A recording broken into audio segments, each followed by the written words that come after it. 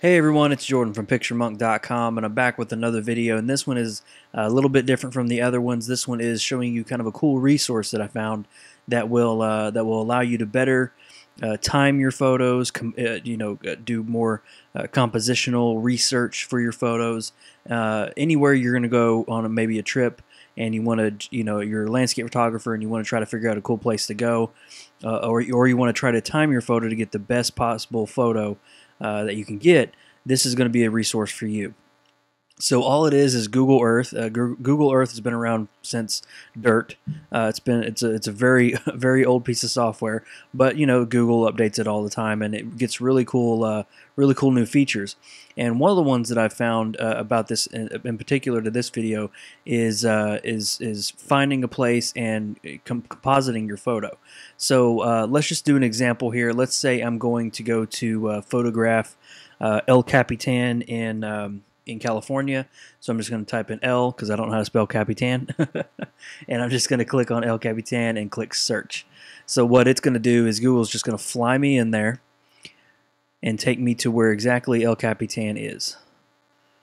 So as you can see, there is the mountain right there.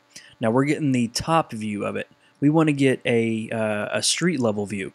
So there's a way you can do that. You can click this guy over here and do a street level view and drag him over here to some place. But the one method that I found that works best is to just zoom in as far as you can. So I'm just going to go ahead and zoom in all the way. Okay, this is about as far as I can get down there.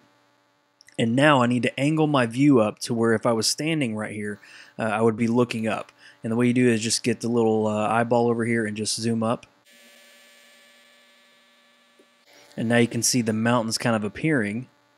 So I'm just going to take my slider here and position it to where I can see El Capitan right there. So now I know exactly where it's located. I can see where it is. There's a road right over here, and I can see where that is. But I want to try to composite this photo as good as I can. So I'm going to back up actually because I know I want to get a better angle. So I'm going to back up a little bit. And maybe let's do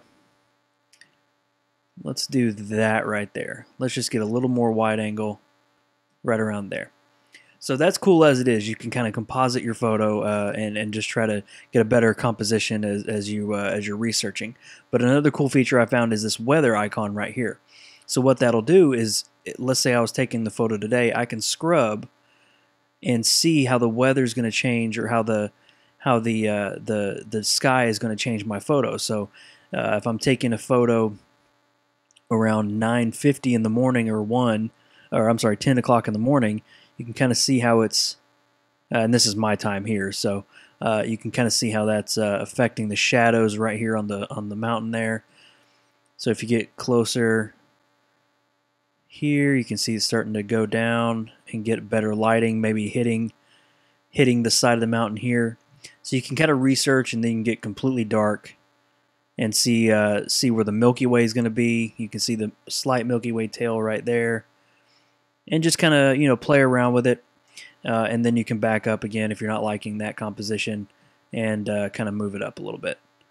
So as you can see, there's many different options you can choose from with this. You can search all kinds of places around the world and get really cool ideas for your next shoot. Or if you have one planned right now, you know exactly where you're going to be on what day. Fire it up in Google Earth and see what the lighting's going to look like. So I hope you guys enjoyed that little quick tip there. It's a really cool program. I've been using it more and more now that I found this. So thanks again, guys, for joining me in this video, and I'll catch you in the next one.